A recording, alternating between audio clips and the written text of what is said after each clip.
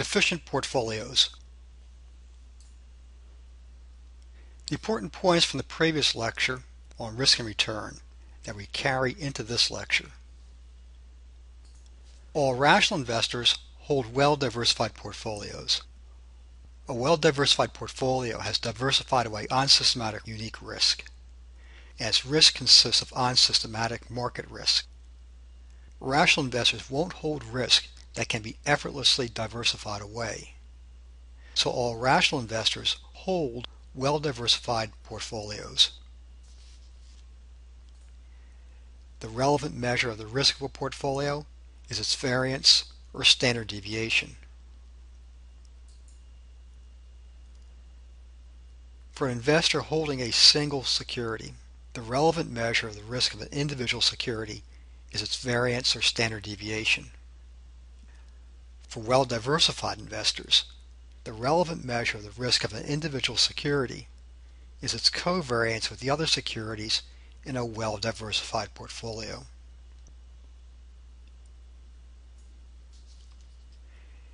To induce investors to hold risk, the market prices a risk premium into the price of a risky asset. But the market will not pay a risk premium for holding risk that need not be held. So the market pays no risk premium for holding diversifiable, unsystematic risk. The market pays investors for risk that they must hold. They cannot diversify away systematic market risk. So the market prices systematic market risk, which is measured by covariance. The outline of our basic model says that the expected return on a risky asset is equal to the risk-free rate plus a risk premium, and that risk premium is for non-diversifiable systematic market risk.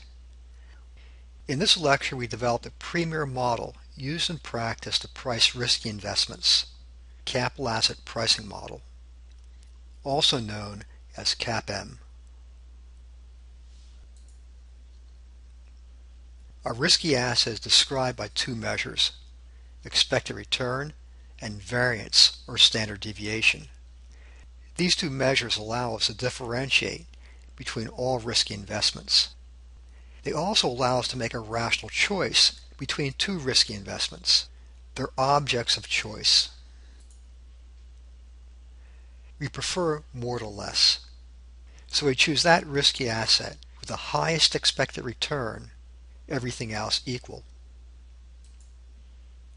We're risk averse. So we choose that risky asset with the lowest standard deviation, everything else equal.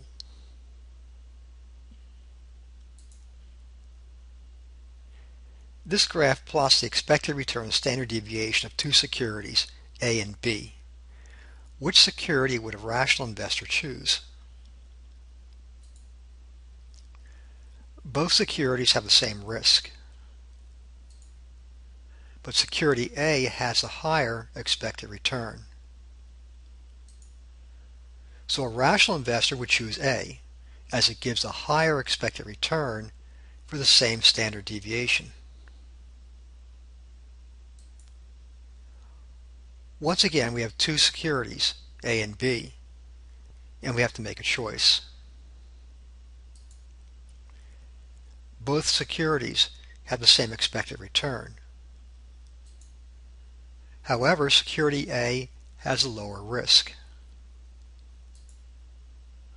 A rational investor would choose A because it has a lower standard deviation for the same expected return. We have two securities A and B. They have different expected returns and different standard deviations. If we want higher return, we can choose A, but we incur higher risk.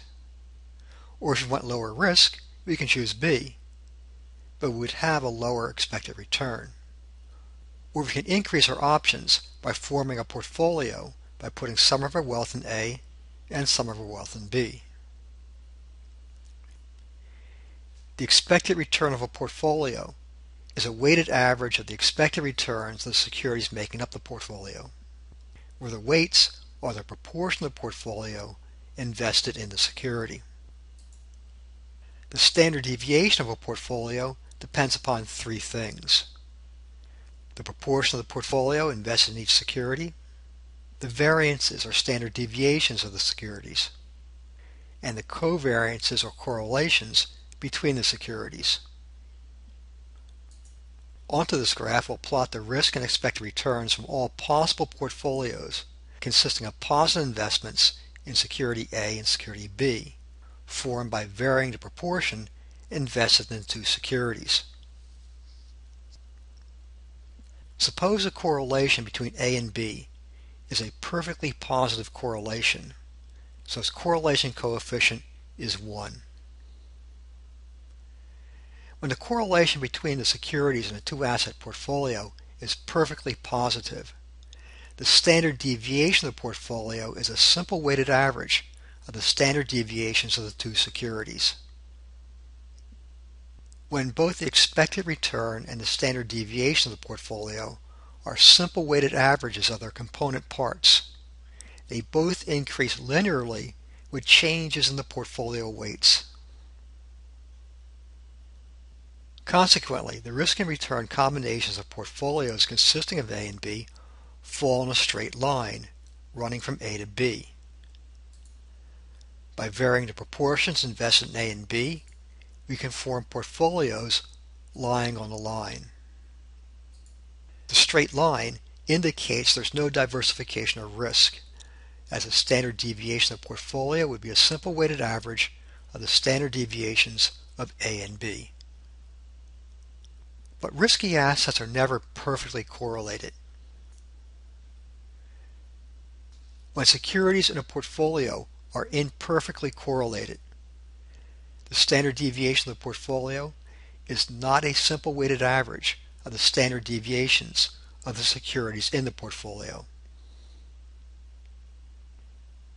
When the correlation coefficients are less than 1, the risk and return combinations obtained from portfolios begins bowing out to the left, towards lower risk.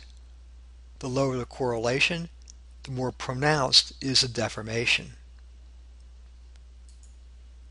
Consider the equally weighted portfolio.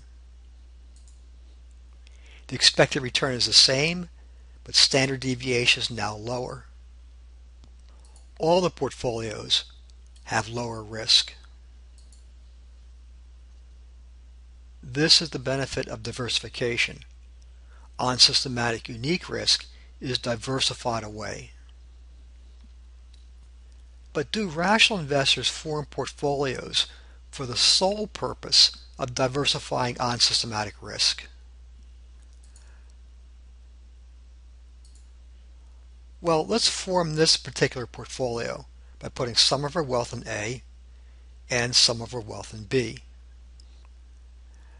Note that this portfolio has the same risk as B, but it provides a higher expected return. So if you desired your investment at that level of risk, you would not invest in security B, but would form a portfolio to give you a better risk and return combination. The risk and return combinations provided by portfolios can be better than that obtained from investments in individual securities.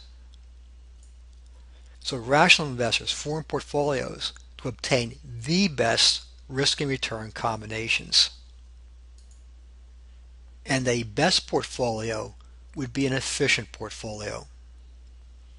An efficient portfolio is a portfolio that provides the highest expected return for a given amount of risk and the lowest risk for a given expected return.